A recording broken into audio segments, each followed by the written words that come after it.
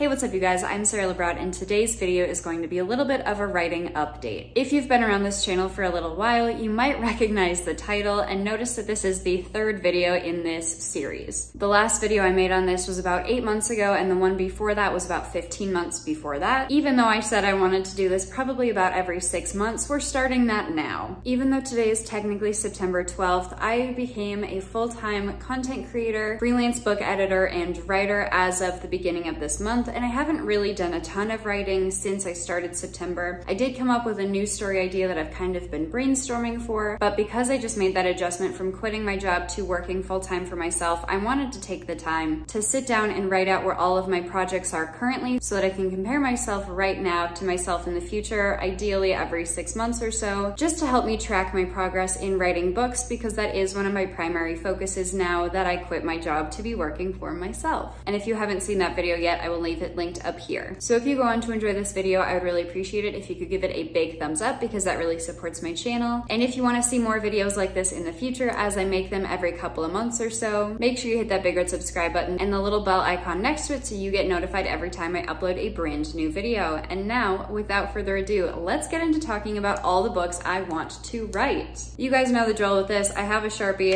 I have some blank paper, and we're just gonna write this out because writing in Sharpie is so much more satisfying than writing in anything else. I feel like the book we always have to start with in these videos is Project DE. Pretty much every single one of the titles that I have for my books is an abbreviation of the original placeholder title, which is often just a concept and not a real title. For most of them, some of them are real titles, but I abbreviate almost all of my book titles and that's how I refer to them. So we're gonna start with Project DE.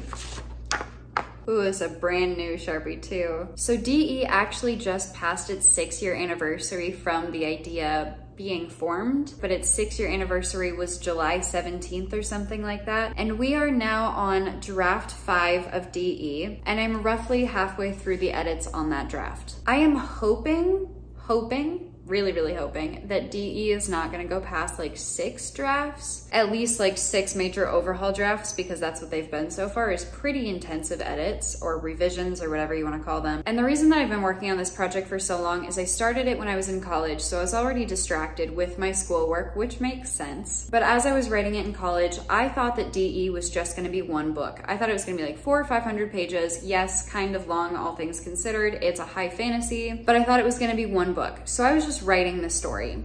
And then I got to about 216,000 words, which is like a little over twice the size of the Hunger Games. And I realized that it was not gonna be a 400 or 500 page book because I was not even to the middle of it yet. And thus at that point, it became a trilogy. So when I talk about Project DE, I'm talking about the book 1 that I took from that 216,000 words that I've now been editing. And because I was originally writing it as one book and not a trilogy, most of my edits have been going back into fixing voice and writing itself because I wrote it over so many years, but also fixing the plot and character arcs because the ending was not as satisfying as I wanted it to be, because I ended up just cutting the book into 3 pieces, technically, even though I just kind of cut out book 1. Book 2 and 3 are kind of amalgamous at this point. So that's why DE has taken so much time, and that's why it's required so many overhauls, but we're halfway through the edits on draft 5. There is part of me that still wants DE to be the first book that I publish. I don't know what's gonna happen with that, but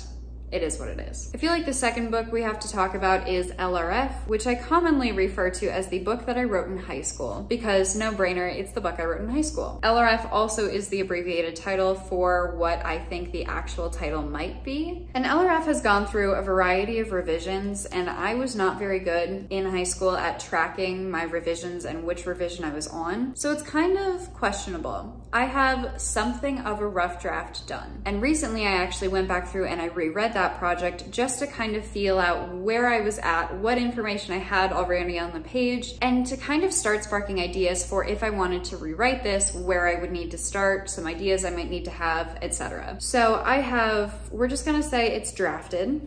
And I have reread this for the eventual rewrite, whenever it is that I decide to get around to that. Oh, and LRF is a dystopian, kind of, because I was writing it during the height of Divergent and the Hunger Games and everything along those lines. LRF is really fun. It is also book 1, theoretically, in its respective series, but that is for me to revisit when I get back to rewriting it. or when I start rewriting it. The third book I want to talk about is CBH. CBH is a sci-fi that is definitely still evolving in my brain right now, even though I do have the first roughly 50,000 words written down. I do think that CBH is definitely going to need those 50K to be heavily revised and edited once I figure out where the story's actually going, because I basically wrote it as a discovery draft, or what some people consider a zero draft, where as a pantser, instead of outlining, you were just getting all of your ideas out on paper. And while all of my ideas are not fully on paper, it's a pretty solid start. It encapsulates some of the events that I want to happen. I just haven't written the entire book yet. So it definitely still needs some work, but that's okay. When I was writing CBH, I actually realized that I was writing two separate stories involved in CBH all at the same time. And while I'm saying that CBH is a standalone, I think that's how most of my books start, and then they turn into series. So we'll see. At this current point, it's a standalone. But when I was writing CBH, I realized that I was writing two stories in CBH that did not belong together. And so we also have a sci-fi romance that I'm going to write down as book number 4. And sci-fi romance is what I am referring to this book as so far, because I don't have a better title for it. I would say that this one only has a couple chapters done, and mostly it's just some concept, but not actually any like plot or anything. So we're just gonna write that down. So project number 5 that we're gonna write down of the books that I want to write was a Persephone and Hades retelling that I wrote about 26,000 words of,